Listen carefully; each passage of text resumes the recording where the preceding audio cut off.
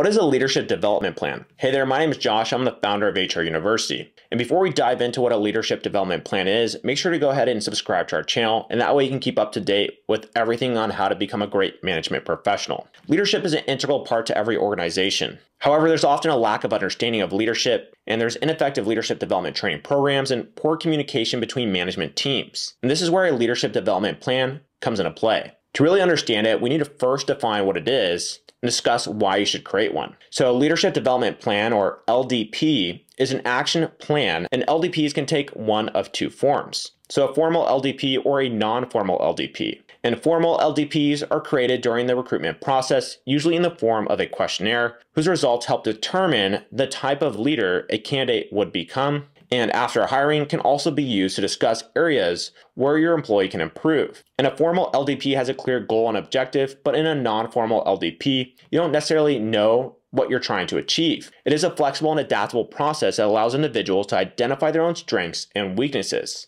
set goals for their personal and professional growth, and take actions to improve their leadership skills. And when creating a non-formal LDP, it is often helpful to draw up a list of potential objectives and then select the most relevant ones for your business. And whether formal or non-formal, be sure to include the following elements when writing your LDP. So you want to include your vision statement, objectives, goals, key performance indicators, professional development, training needs analysis, action plans, measurable milestones, deadlines, and measurement methods, as well as feedback mechanisms and appropriate resources. You may also include the following here: HR policies and procedures, strategic planning, leadership styles, performance management systems, communication styles, team building, motivational techniques, change management, and reward and recognition programs. But why is it important to create a leadership development plan? Well, first, a strong LDP helps you develop better leaders by imparting leadership qualities, ensuring that you give them the tools and opportunities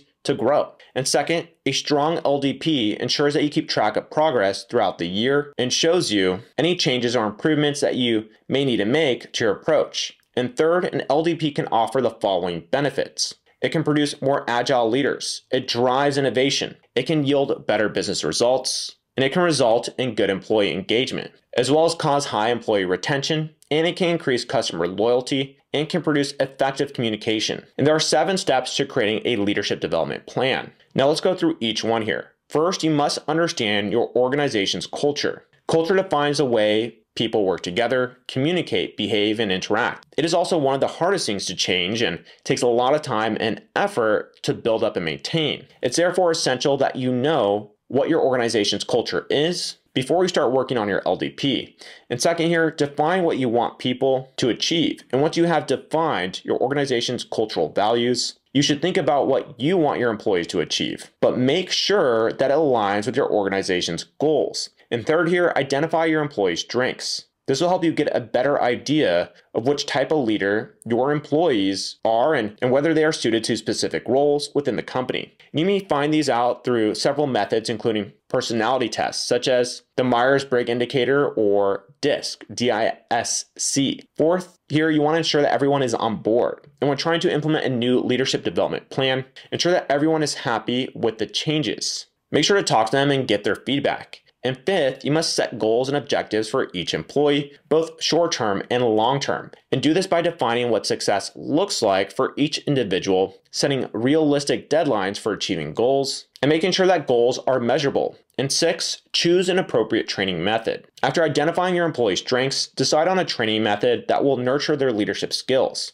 And you may train them yourself or hire coaches or experts. Whatever you choose, make sure it fits into your overall plan. And last here, track your progress. Create a spreadsheet that includes the following. So a column for each employee, columns for different types of training, and columns to record results after training, as well as columns in which you will note down any achievements. It's also beneficial to create a leadership development plan for yourself. A personal LDP is a roadmap that creates a clear overview of your leadership development goals. Now let's go ahead and look at the 7 steps in creating a compelling personal LDP. So the first step is to define your goals. And before you begin writing your leadership development plan, you need to decide what you hope to achieve and define it clearly. And second here, decide who leads. It's essential to understand which employees need to participate in your LDP. And third, identify problems. once you've identified the areas you'd like to improve, you'll need to consider why these issues exist. Is there something specific that's causing the problem?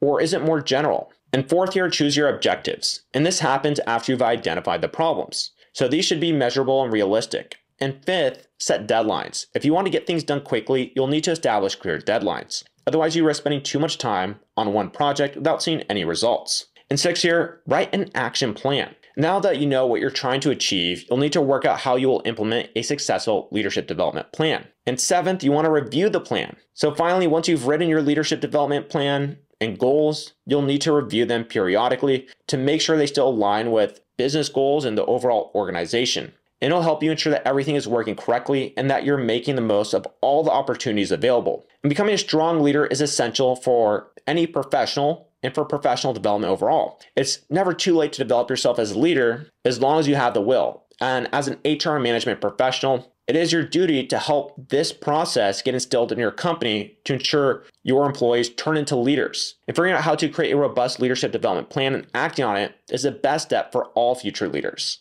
And I wish you the best of luck in this process. And if you feel like you have a better understanding of how to create a leadership development plan and what it is, make sure to go ahead and like this video and subscribe to our channel. And that way you can keep up to date with everything on how to become a great management professional. And again, my name is Josh. I'm the founder of HR University, and I'll go ahead and see you in some of our other lessons and videos here.